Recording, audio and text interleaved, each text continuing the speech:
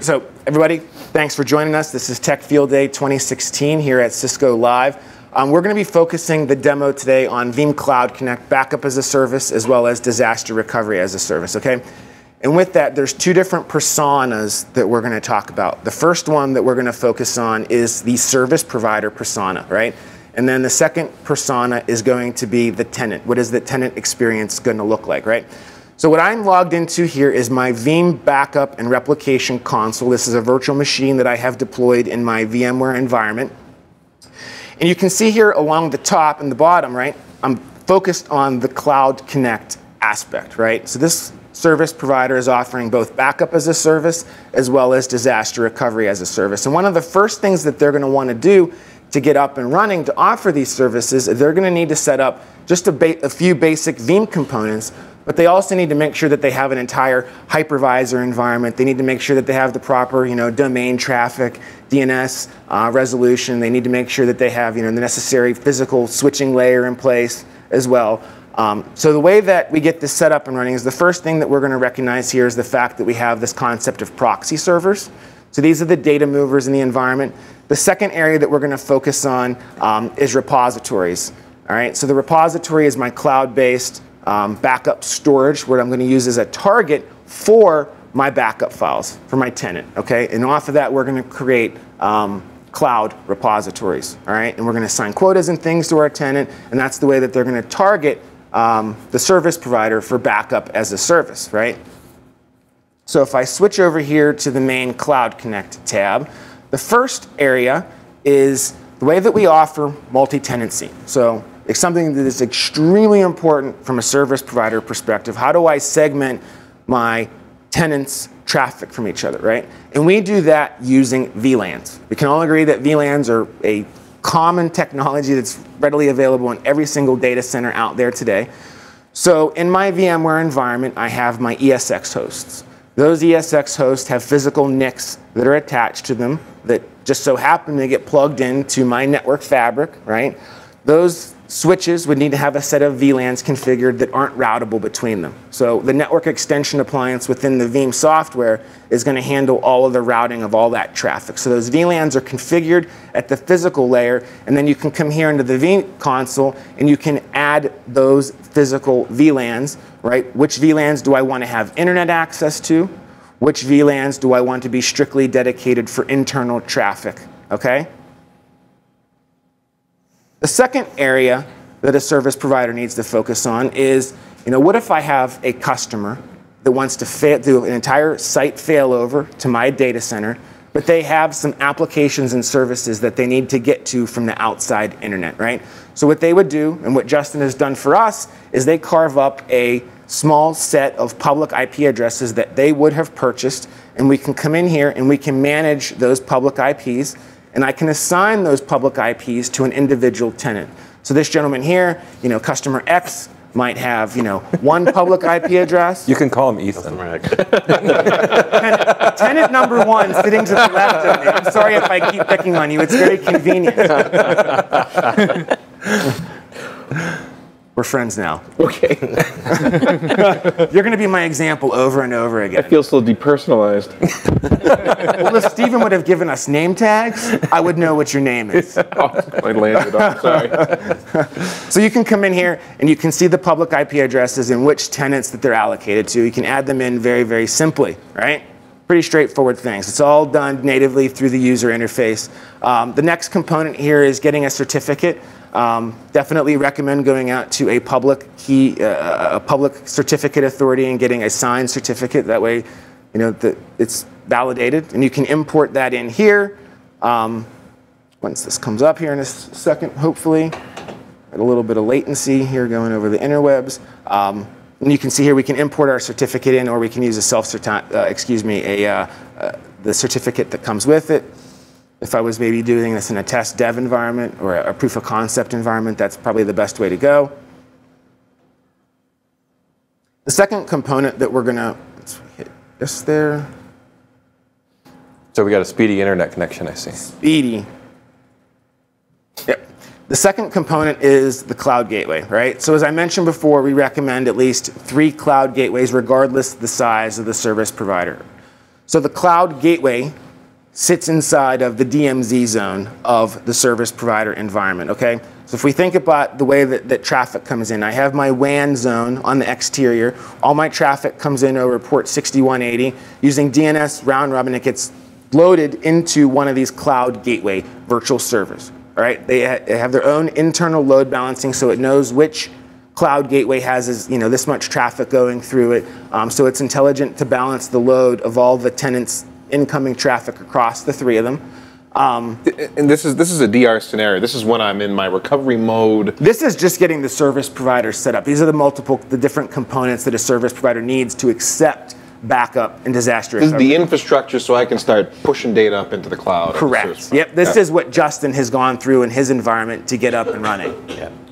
But if I had my own data center that I wanted to push it to, could I deploy those in my data center? Or is this something only for your service providers? No, so a service provider, if I had a secondary site, chances are I've got an MPLS connection to them, right? Which completely eliminates the need of using this type of technology because I've got a dedicated wire, a dedicated pipe, and I would just deploy proxy server repositories in there like I would on-prem. Yeah. I wouldn't have to stand up Cloud Gateway because the Cloud Gateway essentially is acting as a firewall, right? Right. Because it's public facing, it has two network interfaces on it. One is my public IP address, and the second one is internal traffic to get routed through. Okay. Does that make sense? Yeah, absolutely. Yeah. And that's one of the reasons for kind of the design considerations for both backup as a service and DR as a service is, as you said, we need a way for customers to be able to get data to a service provider without having to manage all those VPNs. Right. And then during the failover, which we'll kind of go into, that's where a lot of this networking and some of this other stuff come in, which you wouldn't need, if you had. But could any service provider deploy that if they wanted to? Like, can they contact you and say, I want to? Yeah, any service provider could sign up to be a Veeam Cloud service provider. Okay. Yeah, as part of the program. Yeah, so that was actually where I was going. Oh, sorry. Yeah. So if I'm a service provider, I can go out and say, I want to offer this service to Veeam customers. And Yep. Cool. Yeah, and that's all licensed based on a rental agreement that they can purchase on an annual basis, and there's an entire point system that goes along with that. Okay. And they report back their usage on a monthly basis that says, I have X amount of virtual machines that I'm protecting. it's SPLA based. Yep, absolutely. Yeah. Do you have any requirements of those providers, like power infrastructure, network infrastructure? Can anybody just sign up to be Technically anybody can sign up to be a Veeam Cloud and service provider. However, we do have a validation process for our elite service providers like Island, and we have a couple of other ones as well that have gone through kind of the tests to validate that they're set up appropriately. Anything that you want to add around that? Sure. I mean, just going back to your original question, primarily when customers have one administrative domain, so say you weren't going to deal with a provider, and maybe you had a site that was connected with VPN or MPLS, maybe you have a vCenter in site A and vCenter in site B. Back to what Clint said, I mean, that since that's under your admin domain, you have access to access vCenters at both sides. This is really would not be needed for that type of environment. What that helps us as a provider, or Veeam Cloud Connect helps us as a provider, is we obviously can't give you administrative rights to vCenter, or can't give you administrative rights to a shared infrastructure. So that's where that multi-tenancy comes out. And to answer your question, yes, I mean, when we signed up to do this early on, we had to work with Veeam and Veeam Engineering to set up test accounts. So I'm sure Clint will show you the backup piece as well as the failover piece. Right. But there's an audit process that happens. They make sure you have things like the proper SSL. They make sure VPNs, failovers work, the stress load testing works, and so forth. So it definitely was a checklist that we had to go through with Veeam Engineering to be vetted as that type of provider. Yeah. But the idea of what you said earlier about anyone can sign up to be a service provider, it is in a sense true. There's a process like we mentioned, but part of the reason for that is when you think about Veeam as a global company, we have customers all over the globe, and a lot of times, depending on country rules and regulations and laws, they like to go to someone local versus going to someone in the United States, in the Snowden era, as I like to call it. So. It just leaves the customers a lot more choice in terms of who they choose, to trust with their data. And we don't necessarily tell anyone to go any one particular provider. We have a list, say, hey, go sign up, find one that meets your needs. It's just that idea of choice, and each one can offer different services. I think what's also nice too is that just the locality. I mean, everybody knows in the room about latency and distance between point A and point B, and to Doug's point, having a global network of these providers. Obviously, provider A might have a feature that provider B doesn't have, but also they may be closer. Yeah. So your backups just will back up faster. Well, as long as they're not too close, because in a disaster, Well, a lot of service providers too have private networks that they can offer. So they could offer you cloud gateway off-site, over their internal networks. Yeah. IaaS, infrastructure as a service, where they can provision you up a pool of resources, and you can run your data center. Essentially, it was yours, only it's in their environment. Yeah. Cool. So the next area, right? We've kind of set up our cloud gateway, we've set up our IP addresses, all that stuff. Now I'm at the point where gentleman to my left, who has still yet to give me his first name. I told you, it's Ethan. Ethan. Ethan is going to be my tenant. Ethan says, you know what, Clint, I need backup as a service, I need some cloud repository space, and I also need some replica space as well, all right?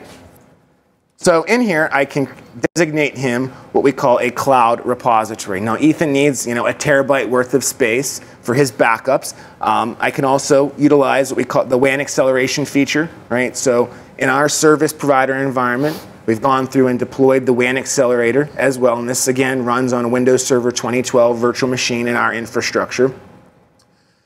The second part, Ethan says, Clint, I need to be able to fail over to your data center, right? I want to be able to have, the best recovery time objectives possible, right? Backup, there's a slight penalty, right? I need to restore it back into the environment. DR, replicas, are sitting there ready, waiting to be powered on, okay? So what I have gone ahead and taken the liberty to do for Ethan, because I knew he was going to ask me about this, is create a hardware plan. This hardware plan has a set of CPU and memory, aka this can also be known as a resource pool that we create within vCenter, right? Specific for this tenant that has 10 gigahertz worth of compute power as well as 12 gig worth of memory, and it's got some storage allocated to it as well, okay? So he can fully have virtual machines ready to be either partially failed over, or we can do a full site failover as well, right? And then we have the option of utilizing the network extension appliance, right? Now, we do have service providers that do utilize their own routing and switching infrastructure, which Justin can happily share information about that. But what we're going to leverage in our demo is the full usage of the network extension appliance, which is great for partial failovers, right? It removes a lot of the complexities of having to deal with the individual components as well. Now, when you look at storage in that resource pool, are you only looking at the amount of storage, or can you also define, IOPS, et cetera, for? It's a traditional VMware data store. In our lab, it's a vSAN environment that we've created, but I could have, offer different tiers to my customers. Maybe I have less performing storage. Maybe I have higher performing SSD storage. I can have a platinum offering where you're guaranteed, this many IOPS and this much latency, and I can have a different offering where, maybe it's not my most mission critical apps and services. I can have a different offering that goes to a different, slower tier of storage as well. So none of that's defined here. That would be defined on your. Correct. Right. And you'd create a hardware plan for each one of those. Exactly. Yeah. So you could have different levels of hardware plans. You could have silver, gold, platinum, and each one might have either faster storage or more CPU or different types of things that you would define within those hardware plans. But within here on the storage side, it's just space on that particular data store that's defined as part of that plan. Gotcha. Anything to add? Anything special that iLAN's doing? Sure. Like as a provider, if you know vCenter, if you can imagine, if you said, to Doug's point, if you had a gold plan and maybe a silver plan, maybe the gold plan landed on a higher capacity CPU or maybe an SSD array. So it'd be very easy for us to say, okay, hardware plan gold lands on this vCenter cluster, it lands on this vCenter data store cluster, and then maybe silver maps to a different one, being the underlying disks, maybe SSD or maybe 7200K disks, something like that. So it's very easy to break that down and get very granular for customers. Gotcha. Yeah. The ease of use to you is that you just get a very simple cosmetic hardware plan that maybe say gold and silver, and you contract with, the way iLAN does it, you would contract with us as a provider to get the service level you paid for. It's very simple. Oops, wrong one. can show you here. Fast switching. There you go. Right, so just to really quickly to kind of edit the settings of this hardware plan, I can show you here that it's essentially, just that, right? I can dedicate how much, it's based on a slider, right? How much CPU, how much memory that I want to allocate to that hardware plan. We recommend that each tenant get their own hardware plan. That way, if Ethan needs to make a change and says, hey, you know what, next week I need 128 gig worth of memory. I'm not affecting every tenant underneath there as well, right? So it allows for a little bit more flexibility. So switching over to the, oops, keep getting them mixed up, to the tenant view, right? So tenant has backup jobs. Backup jobs are running on-prem in their data center, targeting a Veeam repository. A great being here at Cisco Live 2016 in Vegas with you guys. One of the great repositories that we fully support and Justin runs in his data center today is the Cisco UCS 3160, 3260 storage servers. Essentially, it's a JBOD, it's a 4U storage appliance that you can pack full of as much disk as possibly can and use that as a fantastic Veeam backup repository. The other thing that we've got going on here is the concept of backup copy, right? So this is where I'm going to say I want all the virtual machines in this job, or a subset of virtual machines, to go out to a cloud-based repository. So you can see here that I've got a couple of different jobs. One has a set of 4 virtual machines, and since my connection isn't necessarily the fastest, I won't drill into this, but I have 4 virtual machines configured in this backup copy job, and I can come down here to my cloud-based backup tab, and I can see these virtual machines and how many restore points that I've got out in the iLAN data center. Make sense, right? So this is basically the customer view. This is the customer view, absolutely, right? This is what Ethan logs into whenever he goes into his Veeam console to make sure that everything's running okay. Maybe you need to add a couple of new VMs, edit some restore points, retention policy. So you can see here that I've got 6 different restore points as part of my demo environment going out to the iLAN data center, and then I can also do full VM recovery. I can do individual item level recovery from those backup restore points that are in my cloud-based repo. The second part of this being disaster recovery as a service and the concept of replication. So if I edit the settings of this job. So in our terms for replication, it's essentially what's called host-based replication. You take a VM and you replicate it from one host to another.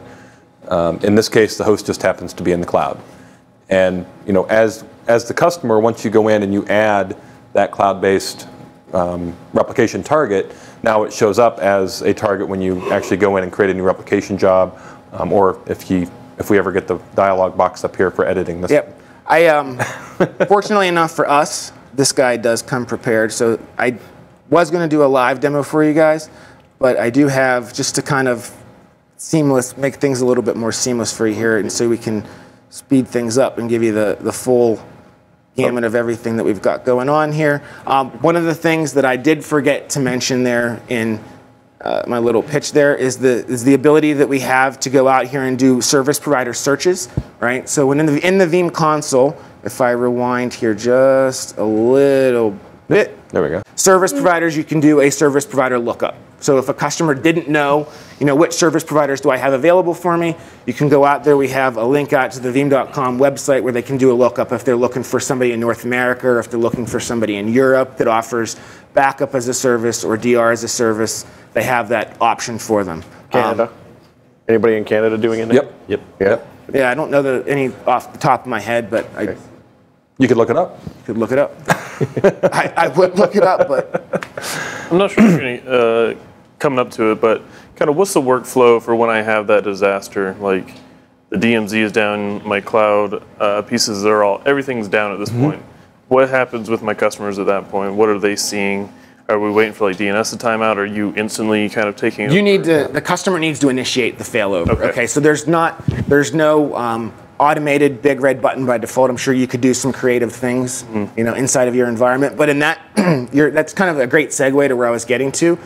So if there is a smoke and crater situation and I need to do a full failover, my data center's gone completely, the service provider offers up this portal, this Cloud Connect portal, where they can log into here, and so I can log in.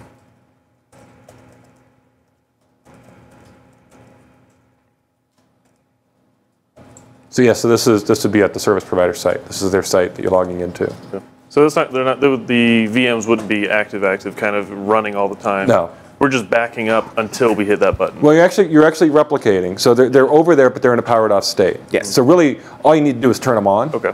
But the service provider is not going to give you access to vCenter to go power them on. Good. So yeah, there's a couple of different ways you can do it. You can utilize the Cloud Connect portal, or I can call my service provider and say, hey, initiate this failover plan now. Gotcha. Yeah. Something to consider is that you always have full control as a tenant with your client. But something a lot of people overlook is, what if it is actually a disaster? You don't have your data center, or I know me personally, I had to evacuate Louisiana for hurricanes, and when you're on the road on I-10 for 24 hours, the luxury of being able to get on the internet is not there. Right. So like Clint said, you could always call the provider and have them do it, but if you actually didn't have access to your vCenter and maybe needed to access this website on your phone or some kind of mobile device, the idea is that you can control your destiny at the provider without having access to your prem. Okay. yep. That makes sense? Yep. So whenever I log in here, if I had multiple failover plans, so the tenant creates these failover plans in their environment that has their virtual machines inside of it, and you can see that here as I... So we have a digital run book kind of in the service provider already. At that Absolutely, point. Okay. yeah, it's definitely aware. There's Ratmere. Yeah. So here, the tenant can go through, add their service provider, utilize the credentials that we created on the service provider side that they've given to the tenant, log in with my tenant account. You can see here, fully built-in credential manager, so you don't have to worry about giving anyone access to the passwords. It establishes the connection out to the service provider. Now this is whenever I'm adding him to my environment, and we can see here that Justin has carved up a terabyte worth of backup space for me, as well as the hardware plan that I've got set up as well, and he's got 20 gig worth and 8 gigahertz worth of memory and the 3 public IP addresses that he's allocated, right?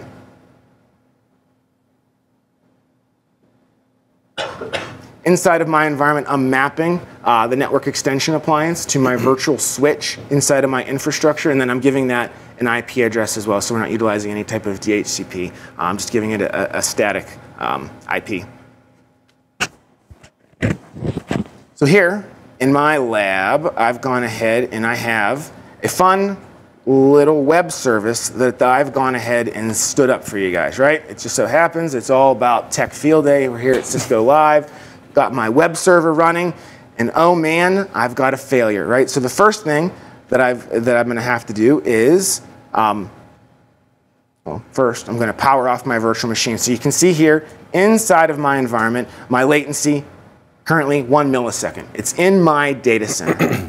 As I switch over to one of the other things that the network extension appliance also does is it acts as a proxy ARP, right? So it is going to be able to map those ping requests and the traffic from my on-prem data center out to my service provider. So we can see here what my MAC address is of my local virtual machine running in my data center, right? And then I'm going to power off my VM and simulate a failure.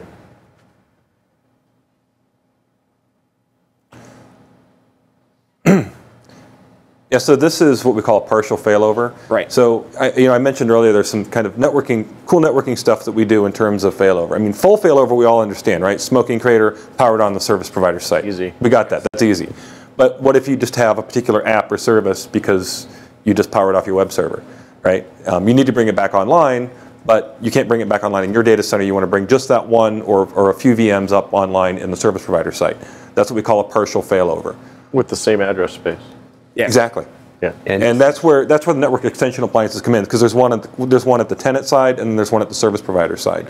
And then the Cloud Connect gateway kind of acts as an intermediary, and that's what he's doing right here. Right. And for a customer, they're hands off to that component of it, so they don't have to have the network skill set, No, absolutely. deploy any of those other technologies to do that. So if they're a smaller customer and they want that kind of ability, you can do that because you abstract all of that with your cloud gateway. Exactly. Right. That's a huge feature, like the L2 extension functionality. You know, everybody in this room knows we have all kinds of network vendors. Since we're at a Cisco show, we'll talk about OTV and all that stuff. And you're right, a lot of customers that come to us have small IT staff, and the idea that they can just bridge layer 2 over this without any kind of geekery involved is very popular. Well, but I also have to have stuff generally at a data center. Even if I have OTV, I've got to be connected to another OTV device at a site where I have dedicated infrastructure.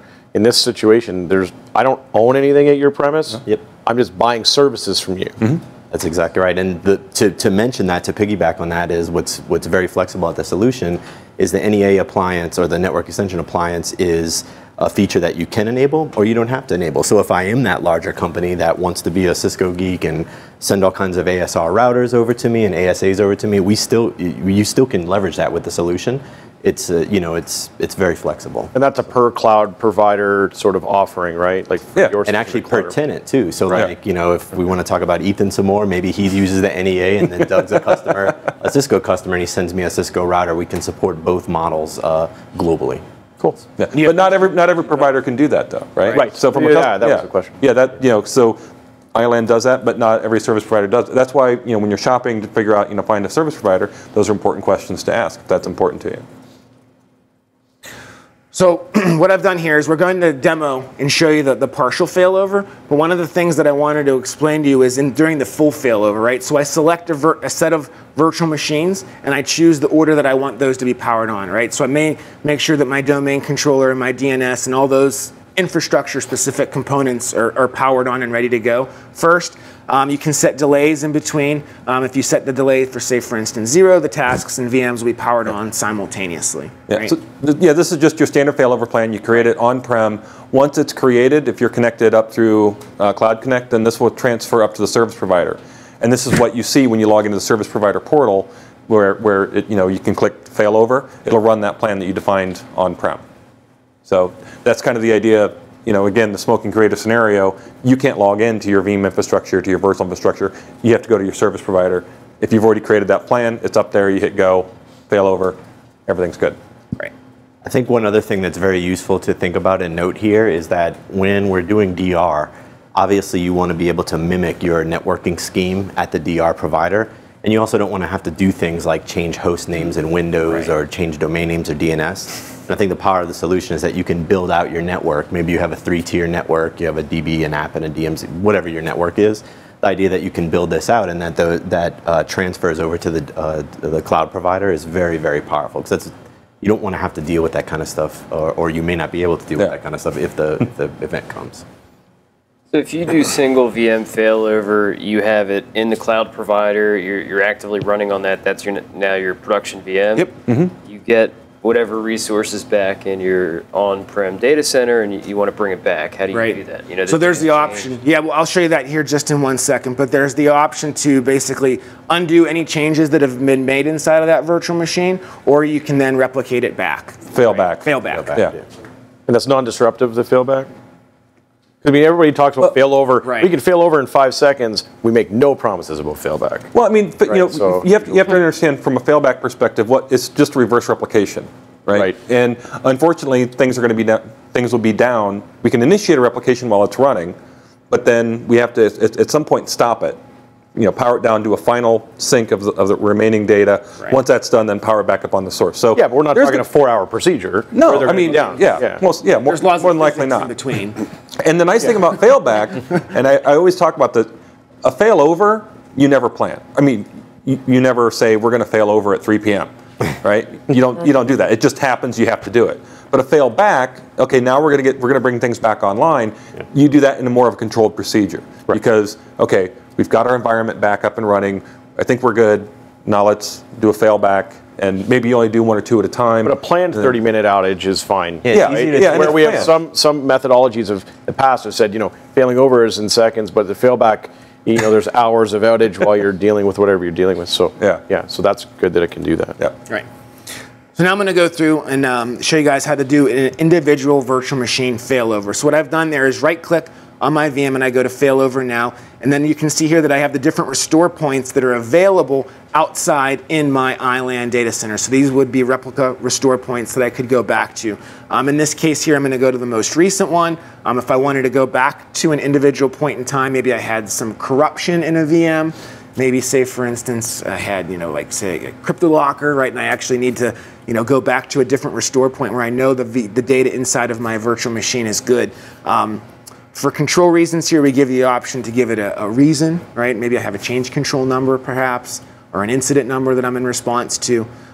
So now, what this is going to go ahead and do is it's going to contact the service provider side. It's going to stand up that network extension appliance, and it's essentially going to create that open VPN tunnel to my on-prem network extension appliance. Okay, so here in a few short seconds, once it processes and gets that network extension appliance stood up at my service provider side, the on-prem network extension appliance will power on, and my VM, you'll see it'll be responsive here just in a few short seconds. Yeah, we used OpenVPN during the failover for the individual virtual machines. Right. Between the on-prem and the service provider, so that way we get that connectivity.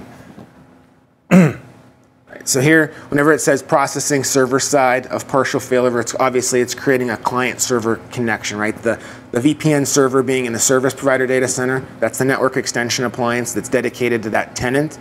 And then the client side being my tenant in my own data center here that I'm running as. And now we can see that this virtual machine is going to be up here just in a... And this gateway is built into the Veeam server. There's no extra, we don't need an extra server to do that? It's a Linux VM. It's a Linux VM, yeah. Yep. And it gets deployed. Yep. Yeah. It gets deployed as the tenant, or excuse me, the service provider and the tenant communicate with each other to create the hardware failover plans. So not on the service provider side, I'm saying on the customer side, right? It's all automated. It's all built into the Veeam server. There's no extra servers to do this. Correct. Yeah. So when you get set up to a cloud provider, a small OVA gets put into your vCenter. You give it you either use DHCP or a static address. Okay. And what happens is when we as a provider deploy a NEA or network extension appliance for you, it gets a public IP on our side. You don't need to know all those things because when you connect, that connection is made behind the scenes in the software. So it pushes it down to your NEA. It says, hey, when you need to do a failover, go reach this public IP. Both are set up, the VPN forms, and you're good to go. So you don't have to know or deal with all these things yourself. Yeah, so here my VM inside of my service provider is up and running, okay? And we know this by now. Before, my latency was 1 millisecond because it was running locally. Now my latency is up to 39, 40 milliseconds. And then we can also see here that the proxy ARP between the two network extension appliances that's essentially doing that layer 2 over layer 3 traffic routing, right? The MAC addresses are going to be completely different from my virtual machine as well. And then my website that once was unavailable is now available, just as if it was another, running inside of my local data center. Yeah. Is there any way to use the same Mac if you want to? So. No, but since it's a new object within Virtual Center on my service provider side of the fence, it's going to be a whole new machine ID. It's a new virtual machine. Can you do some kind of gratuitous ARP on the local side so you don't have an extended outage due to ARP cache? ARP requests, yeah. No, I don't think so. Yeah, what would be the exact use case for that type of stuff? You're just talking about ARP, like an ARP. I'm just thinking if a client device, let's say the ARP cache doesn't time out for 5 minutes, so you fail over, it's already up in the cloud, it's still looking for a certain... Well, did the MAC address change or not? It does. The MAC address change on the segment, the way the Linux appliance does it, it's listening for that MAC address and brokering that connection or passing that connection to the cloud provider. So when the VM comes up at the cloud provider, obviously it's a different MAC address, but that MAC address doesn't appear on your L2 segment on-prem. So the MAC changes in the VM, but it doesn't change on site. Yeah. That's right. Yeah. So when you proxy ARP, yeah, that problem wouldn't happen then. Okay. Yeah, because it's the same local MAC. I had the same premise doing for you. That's cool. Yeah. And Luca, we have a bunch of slides that Luca put together. We thought the demo would be better, but we can provide you guys with the slides. It has a lot of the technical detail on how this all works, with little diagrams and things like that too. Yeah, I mean, I figured that you guys would be more interested in seeing demo as opposed to, fun networking diagrams that look like this that explain, which ports are, speaking with each one. And, there's more value in demo as opposed to death by PowerPoint, especially for you guys. Do we have the option for public IP addressing? Yes, for a full failover, yeah, absolutely. So when the service provider has, if you recall in the beginning, I created that pool of public IP addresses on the service provider side of the fence, and then the service provider can allocate those public IP addresses that they have in their pool to a tenant.